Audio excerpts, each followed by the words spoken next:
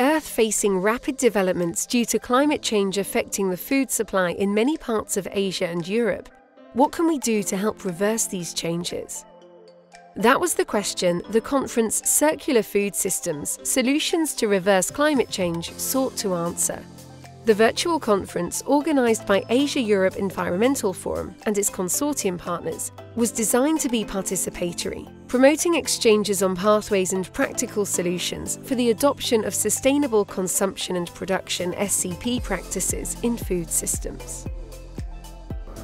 More than 800 million people are hungry daily. That is 10% of the world population. And climate change has a dramatic impact on the conditions for food production. Until now, the international community has failed to provide satisfying answers. Very clearly, these are huge challenges, and they will take a transformative change. But on the other hand, it's clear that food and agriculture have to be part of the solution, and there are opportunities for climate change mitigation from the sector, from food production. The conference explored 4 thematic streams, culminating in 4 policy briefs covering challenges and potential solutions for each thematic area. These are some of the key outcomes from each stream.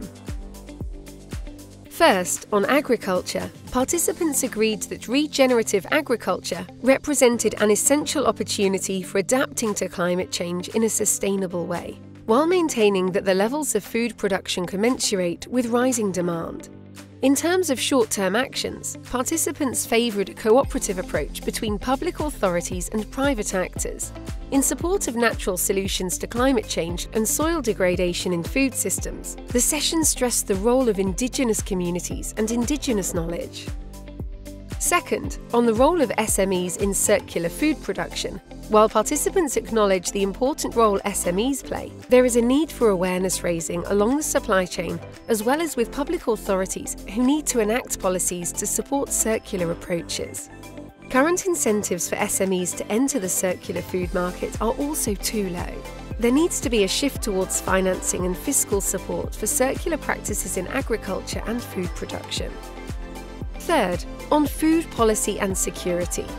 The discussion recognised the need for a food system approach and the need to unpack the imbalances in the food system.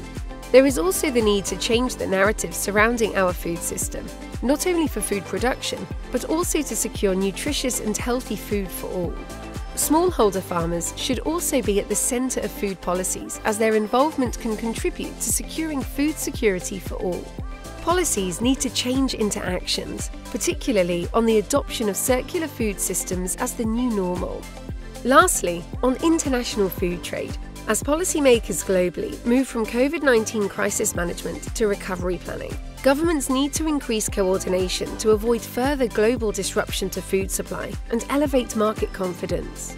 The increased global focus on food supply and the need for resilient food systems will in turn create opportunities to accelerate discussions on agricultural innovations, the need for continued investments in the sector, and the pragmatic reality that agricultural research, production and trade of goods are globally interdependent. To read the full policy briefs and find out more about the conference, please visit the conference page.